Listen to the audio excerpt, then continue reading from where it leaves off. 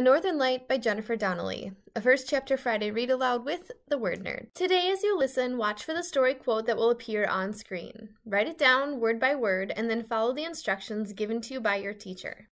Before we dive into the first chapter today, I just want to note that most of the books I share with you on this channel are for middle grade audiences, but this book, A Northern Light, as well as a few others, are more appropriate for more mature readers, and I recommend them for grades 8 and up. Hi, my name is Amanda Zieba. Welcome to my channel, Learning with the Word Nerd, and another First Chapter Friday video. Today I'm going to be reading you the first chapter of the book called A Northern Light by Jennifer Donnelly. And if that last name or that author's name sounds familiar to you, I wouldn't be surprised because Jennifer is one of those amazing authors that writes for a wide variety of ages. For example, have you heard of the picture book Humble Pie? Or maybe you've heard of some of her other books like Deep Blue, or another YA story, Revolution. I first discovered Jennifer when I read her adult book called The Tea Rose. And then when I was working as a middle school reading teacher and I went into the library and I found A Northern Light, I was thrilled to know that one of my favorite authors had written other stories. So here's your little PSA. If you find an author that you like, research to see what else they've written because you might be able to come across an entire treasure trove of stories just waiting for you. And what is really cool about Jennifer in particular, and other authors as well, is that they do write for different age groups. So you can enjoy that author's work from the time you're a kid until the time that you are a grown-up. You can see that lots of other people have really enjoyed this particular book because it has won the Printz Award in addition to many other things. It was a Junior Library Guild selection, a New York Public Library book for the teenagers, a Publisher's Weekly Best Book of the Year. It is fantastic. Here's what the back of the book has to say. 16-year-old Mattie Gokey has big dreams, but little hope of seeing them come true. Desperate for money, she takes a job at the Glenmore, where hotel guest Grace Brown asks her to burn a bundle of secret letters. But when Grace's drowned body is fished from the lake, Maddie discovers the letters reveal the grim truth behind a murder. Set in 1906 against the backdrop of the murder that inspired Theodore Dreiser's An American Tragedy, this astonishing novel weaves romance, history, and a murder mystery into something moving, real, and wholly original. Now, I didn't get the chance to interview Jennifer, although I would have loved to, but in the back of this particular book, it does have a reader chat page and author interview, so you can get that experience for yourself. I chose to read this book in October because I'm kind of going with like a mystery, creepy, kind of spooky theme for the month of Halloween, and so this book definitely delivers on that. Before we begin, I want to tell you one other thing. Some of the chapters at the top begin with a word.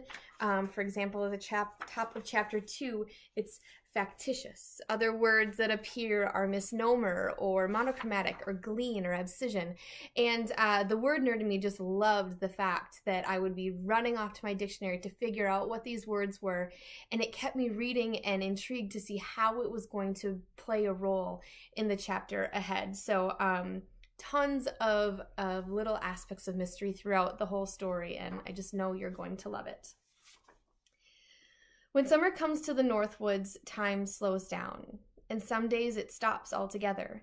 The sky, gray and lowering for much of the year, becomes an ocean of blue so vast and brilliant you can't help but stop what you're doing, pinning wet sheets to the line maybe, or shucking a bushel of corn on the back steps, to stare up at it. Locusts whir in the birches, coaxing you out of the sun and under the boughs, and the heat stills the air heavy and sweet with a scent of balsam. As I stand here on the porch of the Glenmore, the finest hotel on all of Big Moose Lake, I tell myself that today, July 12th, 1906, is such a day. Time has stopped, and the beauty and calm of this perfect afternoon will never end.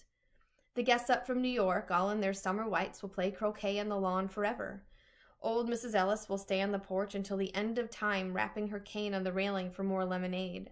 The children of doctors and lawyers from Utica, Rome, and Syracuse will always run through the woods, laughing and shrieking, giddy from too much ice cream. I believe these things with all my heart, for I am good at telling myself lies. Until Ada Bouchard comes out at the doorway and slips her hand into mine, and Mrs. Morrison, the manager's wife, walks right by us, pausing at the top of the steps. At any other time, she'd scorch our ears for standing idle. Now she doesn't seem to even know we're here. Her arms cross over her chest, her eyes, gray and troubled, fasten on the dock, and the steamer tied alongside it. "That's the Zilpha, ain't it, Maddie?" Ada whispers. "They've been dragging the lake, ain't they?" I squeeze her hand. "I don't think so. I think they were just looking along the shoreline. Cook says they probably got lost, that couple. Couldn't find their way back in the dark and spent the night under some pines, that's all." "I'm scared, Maddie, ain't you?" I don't answer her. I'm not scared. Not exactly. I can't explain how I feel. Words fail me sometime. I've read almost every one in the Webster's International Dictionary of English Language, but I still have trouble making them come to me when I want them to. Right now, I want a word that describes the feeling you get, a cold, sick feeling deep down inside when you know something is happening that will change you and you don't want it to, but you can't stop it. And you know for the first time, for the very first time, that there will be a before and an after, a was and a will be, and that you will never again be quite the same person you were. I imagine it's the feeling Eve had as she bit into the apple, or Hamlet when he saw his father's ghost, or Jesus as a boy right after someone sat him down and told him his pa wasn't a carpenter after all. What is the word for that feeling? For knowledge and fear and loss all mixed together? Frisdom? Dreadnatiousness? Malbomnascence?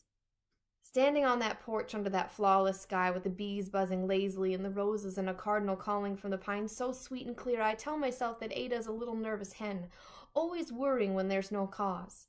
Nothing bad can happen at the Glenmore, not on a day such as this.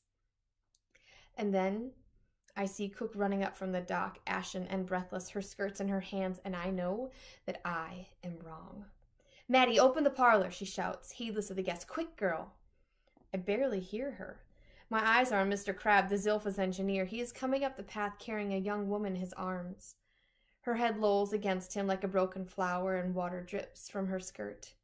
"Oh, Maddie, look at her. Oh, Jesus, Maddie, look at her," Ada says, her hands twisting in her apron.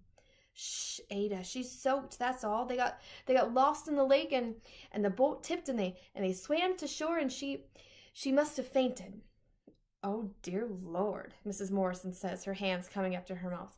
"Maddie, Ada, why are you standing there like a pair of jackasses?" Cook wheezes, heaving her bulky body up the steps. "Open the spare room, Maddie, the one off the parlor. Pull the shades and lay an old blanket on the bed.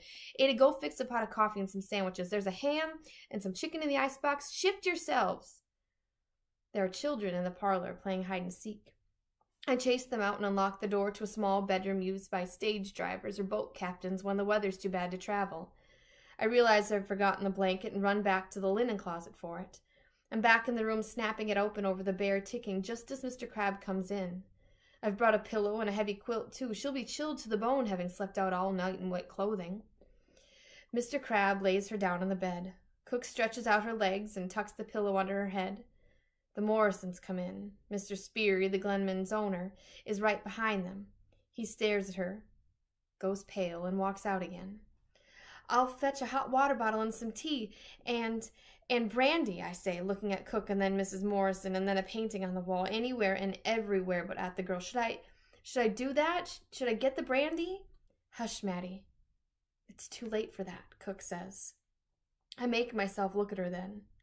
Her eyes are dull and empty. Her skin has gone the yellow of a muscatel wine. There's an ugly gash on her forehead, and her lips are bruised. Yesterday she'd sat by herself on the porch, fretting the hem of her skirt. I brought her a glass of lemonade because it was hot outside, and she looked piqued I hadn't charged her for it. She looked like she didn't have much money. Behind me, Cook padders Mr. Crabbe. "What about the man she was with, Carl Graham?" "No sign of him," he says. "Not yet, leastways. We got the boat. They tipped it all right, in South Bay." "I'll have to get a hold of the family," Mrs. Morrison says. "They're in Albany." "No, that was the only man. Graham," Cook says. "A girl lived in South Ostelick. I looked it in the register." Mrs. Morrison nods. "I'll ring the operator, see if she can connect me with a store there, or a hotel, or someone who can get a message to the family. What on earth will I say? Oh dear, her poor, poor mother." She presses a handkerchief to her eyes and hurries from the room. "She'll be making a second call before the day's out," Cook said. "Ask me, people who can't swim have no business on a lake." Too confident, that fellow, Mr. Morrison says. I asked him, could he handle a skiff, and he told me yes. Only a darn fool from the city could tip a boat on a calm day. He says more, but I don't hear him. It feels like there are iron bands around my chest. I close my eyes and try to breathe deeply, but it only makes things worse. Behind my eyes, I see a packet of letters tied with a pale blue ribbon. Letters that are upstairs, under my mattress. Letters that I promised to burn. I can see the address on the top one, Chester Gillette, 17.5 Main Street, Cortland, New York. Cook fusses me away from the body. Maddie, pull the shades like I told you to, she said. She folds Grace Brown's hands over her chest and closes her eyes. There's coffee in the kitchen, and sandwiches, she tells the men. Will you eat something? We'll take something with us, Mrs. Hennessy, if that's all right, Mr. Morrison says. We're going out again. Soon as Speary gets the sheriff on the phone. He's calling Martin's, too, to tell him to keep an eye out, and the Higbees and the other camps, just in case Graham made it to shore and got lost in the woods. His name's not Carl Graham. It's Chester. Chester Gillette? The words burst out of me before I can stop them. How do you know that, Maddie? Cook asks. They are all looking at me now. Cook, Mr. Morrison, and Mr. Crabbe. I heard her call him that, I guess, I stammer, suddenly afraid. Cook's eyes narrow. Did you see something, Maddie? Do you know something you should tell us? What had I seen? Too much. What did I know? Only that knowledge carries a damned high price. Miss Wilcox, my teacher, had taught me so much. Why had she never taught me that?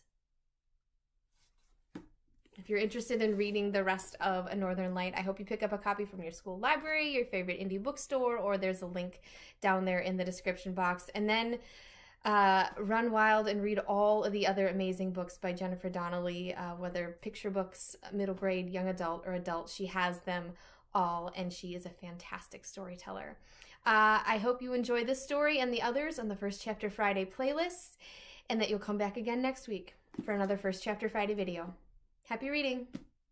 To continue reading A Northern Light by Jennifer Donnelly, check out a copy from your school library, public library, or purchase it from your local indie bookstore. If you can't find it there, I've got a link in the description box below. This week's mystery quote says, "But words are more powerful than anything." Make sure you check out the rest of the First Chapter Friday playlist. I have tons of great middle grade and YA stories waiting for you, one for each week of the year. Please like this video and subscribe so you can stay connected for more great First Chapter Friday videos and other videos you can use in your classroom. Happy reading!